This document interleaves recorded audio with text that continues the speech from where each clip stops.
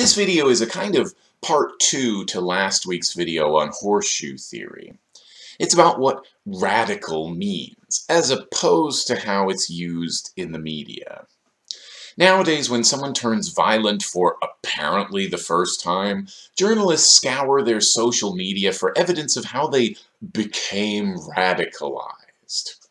However convenient the term radicalization might be, it's usually used inaccurately. If your ideology leads you to kill people for their race or gender, you're not radical. You're a reactionary. The difference is, radicals work towards liberation. Reactionaries reinforce the power structure. So where did this term radicalization come from, and what do radicals actually do? Well, let's find out. I'm Chris, and this is what had to be said. But first, support this channel by buying some pills. Now that Alex Jones has been exposed as a scam artist, who knew? You'll want to get your superpower supplements from someone more trustworthy, like me, a different guy on the internet. There's the muscle pill, the boner pill, the unnecessary vitamins pill. You'll be viral like me and Alex in no time. Imagine when you're born, you begin driving down this highway called knowledge. There are lots of things to see from the highway, so you don't pick up everything, but you observe and take things in, and that's how you learn about the world.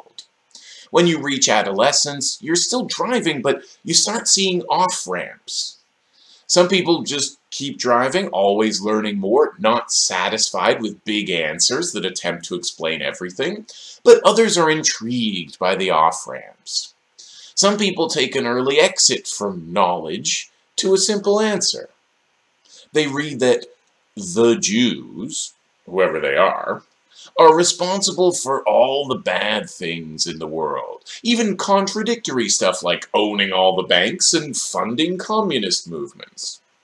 Once you're off the highway of knowledge, you've got your answer. So you don't try very hard to look for others. So it's the Jews.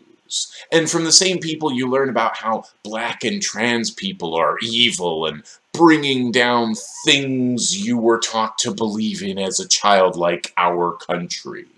So they're the problem too. You're never the problem, just groups you don't belong to. But these people got off the highway too early. If they had kept driving, i.e. learning, they might have read books about how anti-Semites and white supremacists have been using this kind of myth for centuries to stir up violence and protect their own power. Some people don't learn about that, but they still don't take that off-ramp. They keep driving until there's another off-ramp, and they think this one must be theirs. On this off-ramp, vaccines are a government plot to enslave us. I think you get the metaphor anyway. People who take these off-ramps then consume a huge amount of media reinforcing the same lies. They often become willing to take measures beyond the officially sanctioned to achieve or restore some situation they've learned to believe is the correct way to be. It might be an image of how things were, or it might be a personal crusade against something they've learned to see as evil, like vaccines or transgender people. When someone gets brainwashed by people online to believe this or that group or series of groups is the problem, and that the obvious solution is to kill or imprison them all, they get called a radical. The media talks about their radicalization, meaning the path they took to reach the point where they're champing at the bit to see their political enemies suffer at any cost. The problem is, it's not radicalization because these people aren't radicals. They're reactionaries. Let's talk history, specifically the history of the word radicalization. After the end of the Cold War, the US and its allies lost the USSR and the so-called communist world as their enemies. As you might know if you're on this channel, all states need enemies to distract their subjects from what the local rulers are actually doing. There were a few terrorist attacks in the US over the 1990s, but none of them were particularly high profile, with the exception maybe of the Oklahoma City bombing in 1995. Then, in 2001, Al-Qaeda sent the US a gift wrapped in gold, the 9/11 attacks on the World Trade Center. The attackers were Muslims. Overnight, Muslims became the enemy. Violence against brown people went through the roof. A cottage industry of self-dubbed experts on Islam and Muslims and extremism and terrorism and counter-terrorism appeared out of nowhere. The right wing seized on the trend to expand its bigotry so more liberal types would get sucked into their fear of the other. And the FBI used it all as an excuse to appear relevant. In the US and UK especially, police treated Muslims with suspicion.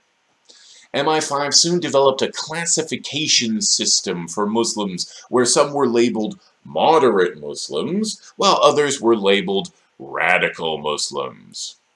If there's anyone labeled a radical Muslim near you, you have been surveilled and spied on. Unsurprisingly, the media were happy to take on the new security jargon and give interviews to everyone calling themselves counter-terrorism experts, and soon everybody was saying radicalization. The FBI and other punishment enforcement agencies wanted to take the gloves off and have full reign to do anything they wanted to suspects, and the government empowered them accordingly. The FBI blatantly used wiretapping and entrapment to secure convictions. And by the way, I'm not putting links about FBI entrapment in the description solely because if you Google it yourself, you'll find about 1,000 examples. Naturally, the FBI and the other agencies claim they're trying to prevent violence, but the people they target often have no evidence of violence or conspiracy to commit violence, so the authorities have to concoct some bogus charge. A lot of the people charged were just radical and extreme, saying things like, the US is an empire that needs to be stopped before millions more people are killed. Sounds pretty uncontroversial to me. The Bush and Obama administrations used the threat of terrorism, extremism, and ism, that's the one to really watch out for, by the way, ism, as an excuse to expand the power of the national security state. They killed Anwar al-Awlaki with drones on the other side of the world because apparently he was radicalizing Muslims over the internet. A few weeks later, the same president used a different drone to kill Anwar's son, Abdul Rahman, and at least 6 more civilians. A senior advisor to Obama said Abdul Rahman should have had a more responsible father. The people in power have no interest in learning why someone would oppose their supremacy, but maybe there were good reasons? We say they were radicalized and just leave it there. Why? How? Well, it's not that difficult to understand if your head isn't clogged with ideology. States are extremely powerful. They impose their will on everyone in their jurisdiction by force. If they're doing things that hurt the people around you, you might want to fight back. The US is the military wing of a global empire that props up other states around the world, so it's an obvious target. It never stops, never slows down, just keeps killing and imprisoning and installing dictatorships and opening countries up for huge corporations to take their resources. Wouldn't you be mad? The word radicalization started as an MI5 ploy to demonize Muslims and separate the radicals from the rest. More recently, as Muslims have faded from the headlines, the term has been used with right-wingers because of J6, the January 6th riots at the Capitol building, and maybe because of all the other wild things Trump supporters are getting up to. In both cases, they're wrong. People who want to install a different kind of dictatorship are reactionaries, not radicals. This video accompanies the video on horseshoe theory because if you pay no attention to what different groups do, what they believe, and how they reach their supposedly extreme thinking, if they all get lumped together as radicals, they seem the same. And horseshoe theory seems obviously true. And maybe to the FBI they are all the same.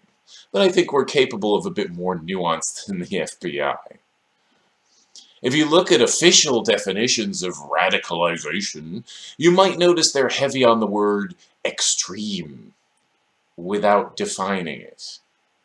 That's so the state can use the word to demonize people who dissent from this system of violence and can make up the specifics of what to arrest them for later.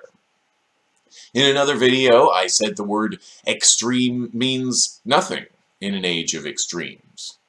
Using words like extremism and radicalization serves above all to keep everyone who falls out of the officially accepted ways of thinking from straying too far, and giving the state an excuse to do whatever it wants to the people they decide are bad.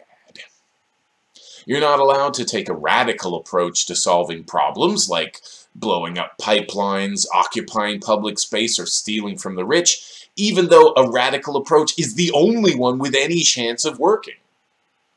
The alternative is to work through the system, which mostly results in being told to wait. By the way, I'm not actually proposing like an alternative word here to radicalize. Maybe reactionarization might be accurate for people becoming reactionaries, but something tells me it's not about to catch on. I just think it's important to recognize media language for what it is. Reactionaries sometimes use the rhetoric of radicals, like the language of abolition, but they don't actually mean it. Sometimes you don't need to press them. They contradict themselves in the same post. In response to Donald Trump's Mar-a-Lago home being raided by the FBI this week, right-wingers were falling all over each other to say we should defund or abolish the FBI. But they don't believe that. They mean they want an FBI that only pursues leftists. This tweet probably encapsulates it pretty well, especially the quote from Frank Wilhoit, I think it's pronounced. Conservatism consists of exactly one proposition. There must be in-groups whom the law protects but does not bind, alongside out-groups whom the law binds but does not protect. One of those out-groups is criminals. Everyone the police investigate and arrest, except right-wingers, who are just the target of political machinations, because they're not criminals, even if they broke the law. They're good people and patriots. They always tell us, if we don't break the law, we have nothing to worry about, which is, of course, reactionary nonsense to justify everything the police do. Everyone breaks the law, whether they realize it or not. And if their god Trump is under fire, it must be the end of the republic and possibly even Western civilization. All of a sudden, the wrong people are being targeted by law enforcement. Must be the result of wokeness or one of those other vague evils. The people who ordered the raid on Mar-a-Lago must be commies. But Dinesh D'Souza wins this week's prize for most contradictory tweet, as he has so many times before. We're going to abolish the FBI and then rebuild and fill it with our own people. Oh, so not abolish it? Just give control to the Republican Party? See? Reactionary. The radical approach is to actually abolish the FBI. along with the police and other levels of state security, and let people organize for their own defense and well-being. Reactionaries still want concentrated means of violence they can use against their enemies. They just get self-righteous when anyone uses it on them. Like the language of abolition, right-wingers will use any rhetoric they can take and repurpose. You hear them claim to care about the workers who are oppressed by the elite. But there's a huge difference between the left and right approaches to this issue. As I said in my last video, these things depend on the person and what you call left and right. But to the extent we can speak generally, the left wants to set workers free. Anarchists and some Marxists want them to organize and free themselves, while the more paternalistic types might want to do it for them. The right wants to organize the workers so they help usher in a new kind of fascist authoritarianism. When they talk about the elite, they mean Jews. It's just another dog whistle for them. They still believe in authority and hierarchy and violence to establish it, and violence to uphold it. They just want a different elite. Reactionaries often think of themselves as rebels and therefore radicals because they're vehemently opposed to changes that would make life easier for anyone but themselves. And when they see changes like trans people being more accepted, they say they're rebels and radicals for opposing it. Same with opposing the current government. They try to look like rebels because they oppose the current government, when what they want is a far more oppressive government you can't rebel against. It doesn't matter what's popular. You're not cool just because you're a contrarian. What matters is if you support people's freedom.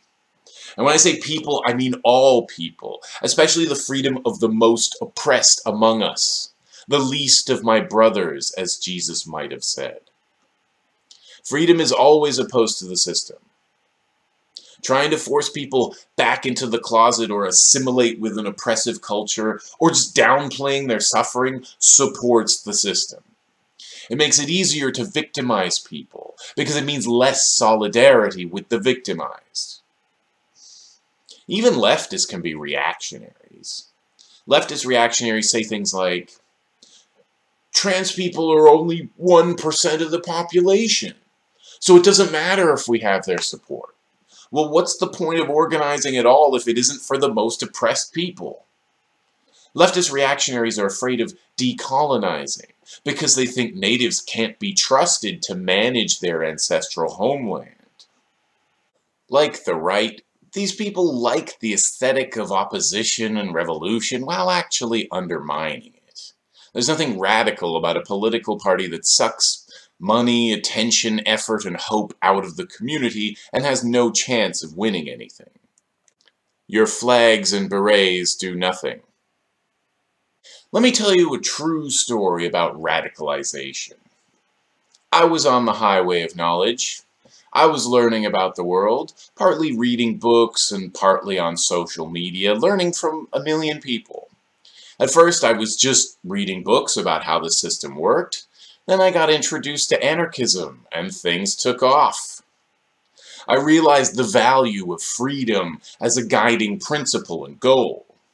I realized most people talking about freedom were just offering a different justification for oppression. I realized the urgency of freedom in a world where people are persecuted for being black, brown, native, gay, or trans, and where all kinds of other people were marginalized and subjected to violence, like disabled people, the mentally ill, the poor, and anyone protesting the police.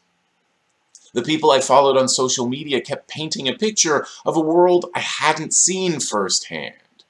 I questioned it all, sure, but I couldn't explain away anything they said without acting in bad faith. I nodded, I agreed. And through more reading and more listening to people, I realized these systems exist to oppress and concentrate power over the oppressed.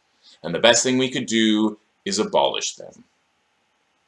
That's a radical idea. Giving them more power is a reactionary idea. So what do radicals do?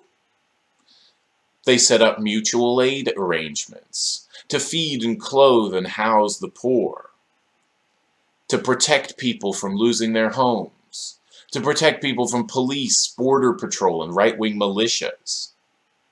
They work on land-back efforts and decolonization. They target the infrastructure fueling climate change, like pipelines. They educate people. Learn more about mutual aid and direct action, what they are, what's been done before, and what's being done now.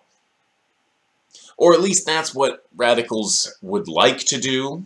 There isn't always time for that, because they also have to defend the most basic of freedoms and their lives from the right wing.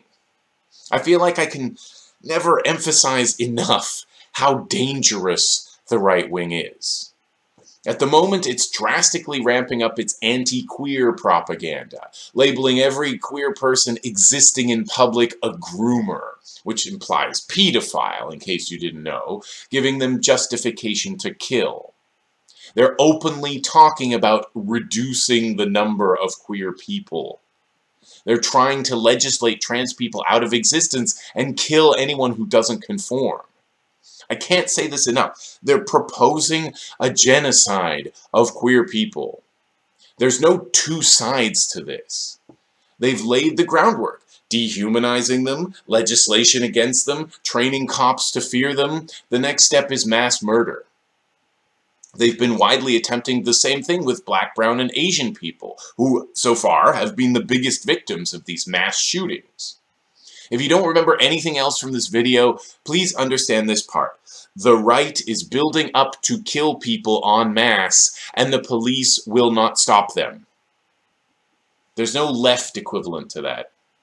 Your jokes and satire and debates will not stop them. Please find guns and friends and community support and anything to prevent them carrying out their plans. Be a radical. Destroy the reactionary.